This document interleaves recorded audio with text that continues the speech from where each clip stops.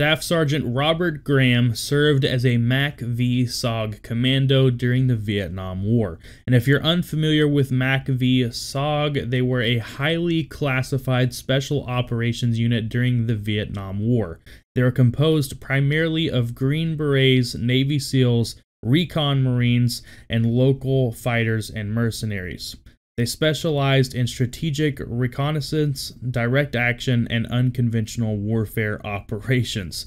They went where U.S. troops weren't supposed to be and did things U.S. troops weren't supposed to do. And as you can imagine, the types of missions these SOG operators would go on required quite a bit of stealth. They would go far behind enemy lines where there were thousands upon thousands of enemy troops in the area, with normally only 6 to 10 men in their unit. So getting caught was absolutely not an option for them. So they would use suppressors on their weapons. They would use their knives. They would even take crossbows occasionally to try and just be as quiet as they possibly could. But they found that most of these weapons just weren't that effective. The crossbows they had at the time were just not working well.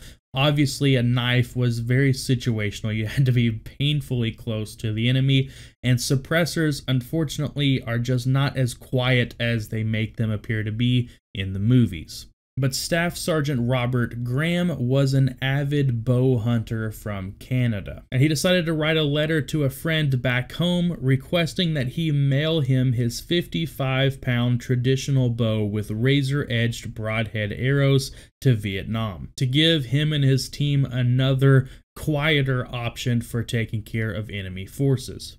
And while this does initially kind of sound like a cool tactical advantage against the enemy, when Robert Graham was interviewed much later on after the war, his attitude towards it was less so about the tactical advantage of bringing a bow into war, and more so about how sick it would be if he actually managed to take someone out with a bow and arrow. He spent quite a bit of time practicing with it back at base in between missions, shooting at milk jugs and cardboard boxes, trying to get as good as he could with his bow.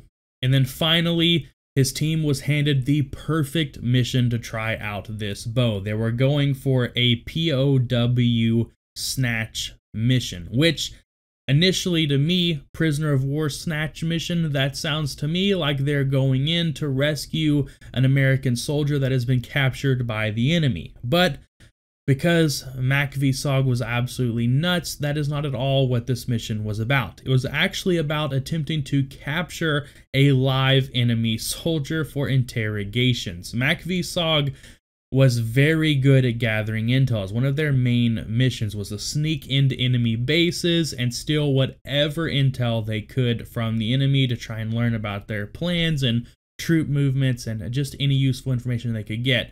But unfortunately, a lot of the intel they gathered just wasn't useful to them because they couldn't really understand it. A lot of this was encrypted or in other languages. Just a lot of it was very hard for them to understand. So they quickly learned that they needed to capture some enemy soldiers so that they could force them to tell them what the heck this stuff meant. So the objective of this mission was to sneak into an enemy-controlled area and hopefully find an enemy soldier patrolling the area by himself, knock him out, and drag him back to base without being spotted.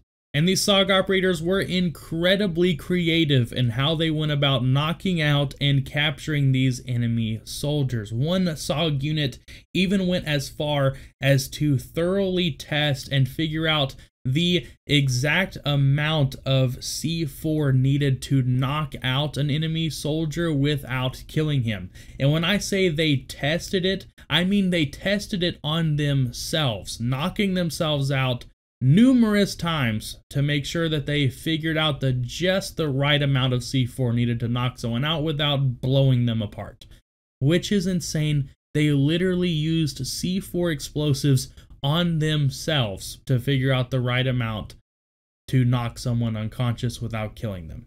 So they would usually take that C4 and place it on a road or a path where they knew enemy patrols would normally travel through there, and then they would hide in the bushes with a remote detonator and wait for a group of enemies to walk over the C4. They would then detonate it, knocking out all of the enemy soldiers and then killing all of them except for the one they wanted to capture, dragging that one all the way back to base. But unfortunately, C4 is very, very loud, and there were way too many enemies in the area Robert Graham's unit would be operating in for them to use such a loud method to knock out the enemy soldier. So they were going to have to figure something else out. So Robert decided to grab his bow and arrows and head out on the mission in hopes of being able to take out a few enemy soldiers quietly, leaving just the one they wanted to capture alive. So Graham's 5-man team inserted into the area and snuck around in the jungle until they found an ideal ambush site to surprise their targets. However, before they could get set up, an enemy NVA patrol stumbled onto their position, and immediately gunfire erupted. So now being fully compromised, the MACV SOG team had no choice but to make a mad dash back to the landing zone where they would be picked up by their helicopters. So now the SOG team is sprinting through the jungle with a ton of enemy soldiers chasing them down. They're chucking hand grenades over their shoulders in hopes of slowing down the enemy, and the team's radio man is trying to get a hold of the helicopters to come pick them up as quickly as possible. Thankfully, the Americans reach a bomb crater near the landing zone and are able to take cover, but are quickly pinned down by the enemy AK-47 fire. But the team holds their ground, awaiting the arrival of their air support. But their air support was not expecting to be picking the team up this quickly after dropping them off, so it was taking them longer than expected to get back on site. So just as the team was running low on ammunition, Graham decided to grab his bow and arrow and go to work. He peeked his head out above the crater and let out a loud war cry towards the enemy's position and then began to fire arrows in their direction. He managed to hit at least a few enemy soldiers with arrows, and then suddenly the enemy soldiers just stopped shooting and began to flee the area. And moments later, the Green Hornet Huey helicopter swooped in and picked up the commandos, taking them back to base.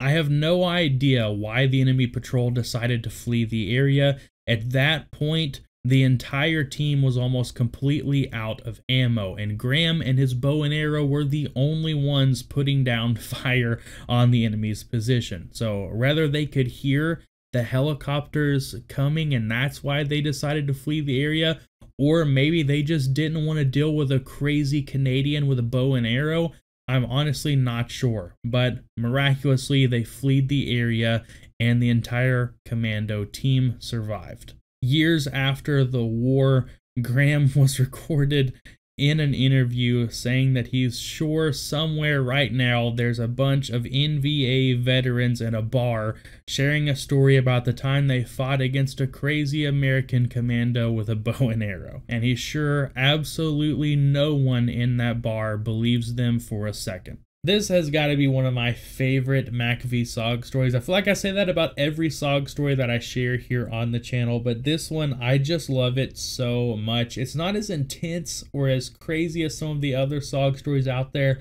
but it's just so epic. The fact that he took a bow and arrow into war on a super classified special operations mission just blows my mind.